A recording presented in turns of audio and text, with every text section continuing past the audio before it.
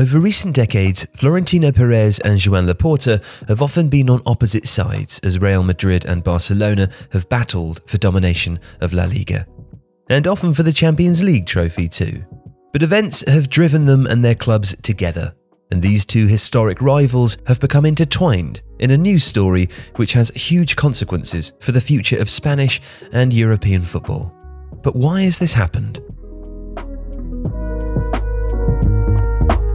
The most high-profile commitment now binding Barcelona and Real Madrid together is their shared and continuing obstinance over the European Super League. Madrid backing the whole project is no surprise, as Perez has been pushing the idea for decades, arguing that it was the only way his member-owned institution can compete fairly with clubs elsewhere in Europe, whose funding comes from outside football and even from the wealth of nation-states. Manchester City beat Real Madrid and Barcelona to top Deloitte's Money League for the first time last year, with a revenue of nearly €650 million in 2021, up 17% from 2020. In the same period, Madrid's revenue fell by 7% and Barcelona's dropped by 18%. City's transfer expenditure of €219 million was significantly more than Madrid's 45 and Barcelona's 91. Barcelona were not so openly committed to breaking away, although recent presidents including Laporta, Sandro Rosell and Josep Bartomeu have rarely missed a chance to criticise UEFA's running of the European club competitions. There was still general surprise in October 2020 when Bartomeu, just as he was resigning in disgrace after a series of on- and off-pitch disasters, announced Barca's willingness to participate in the future Super League, although some insiders claim not to be shocked at all. During the elections to succeed Bartomeu, all candidates knew what would play best with the voting socios, as Barcelona's club members are known. The Super League is just about money. It could destroy the essence of football, Laporta said in January 2021 before being elected. But then, just a few weeks later, the Catalan club were one of the 12 founding members of the new Super League project, which would have Madrid's Perez as its president and guiding light.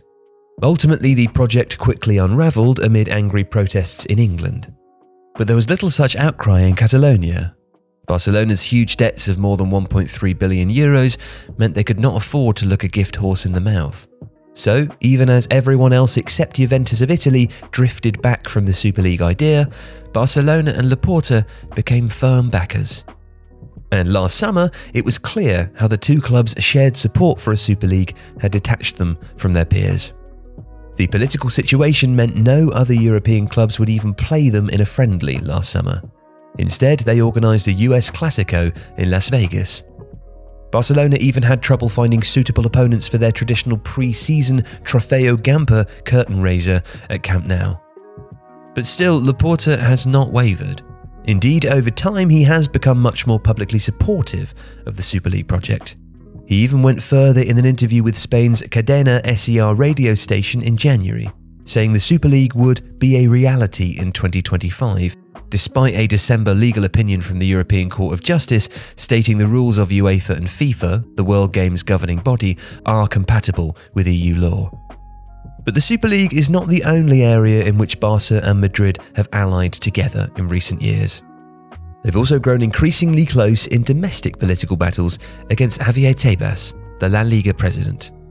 The Clásico duo have often opposed his policies, which they feel do not reward them sufficiently for generating about half the total business of all Spanish football. Almost a decade of PR and legal battles culminated in December 2021, with Barcelona and Real Madrid refusing to enter into the €2.7 billion La Liga Boost partnership deal agreed with European private equity firm CVC Partners. Barcelona instead did a similar standalone deal last summer, although with different financial details, with US financiers 6th Street, which brought in €517 million to fill holes in the club's finances. The arrangement was organised by Key Capital Partners, the financial backer of the Super League project, which 2 months earlier had agreed a €360 million financing deal with 6th Street to fund the renovation of Madrid's Bernabeu. Florentino Perez comes to the rescue of Barcelona to save the Super League, smirked a Madrid business press headline. Through the autumn, the Clásico duo were again allied together against most other clubs in La Liga in a battle to influence the Spanish government's new general sports law. Perez was able to use his considerable political contacts to get the law's wording amended to favour the interests of Real Madrid and Barcelona over everyone else, which led to a concerted lobbying campaign by Tebas and many other Spanish clubs to protect more equality within the legislation. The new law ended up as a fudge which left neither side fully happy. And the isolation of the two clubs within Spanish football was shown again in December, when they both boycotted a La Liga organised trip designed to build business links in the Middle East. Some Barcelona figures had initially planned to go, Tebas told reporters while at the World Cup in Qatar. But then I guess a call came from you-know-who, Florentino, and they fell into line, he said, relishing the opportunity to point out the uncomfortable. Neither club now have any representation on the important La Liga subcommittees made up of directors and executives from other teams. Instead, they often send a proxy to argue their case as decisions are being taken. And of course, such isolation has consequences. In November, La Liga's other 18 clubs agreed to tweak the league's salary rules. Changes which Barcelona feel were directed at them specifically and hampers their ongoing fight to fix their finances. The idea of Real Madrid and Barcelona as bitter enemies has always been something for the media and the fans more than the directors of the clubs themselves. Perez and Laporta had cordial relations during the latter's first term.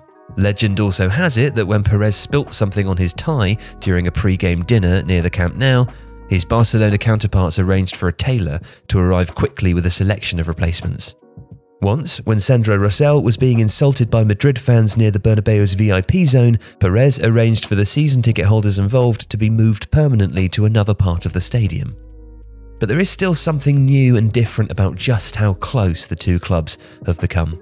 They've always shared many strengths and insecurities, but now the fates of the Catalan outsiders and the Madrid conservatives have become completely entwined.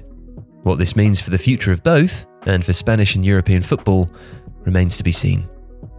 If you like this video, please consider subscribing to the channel.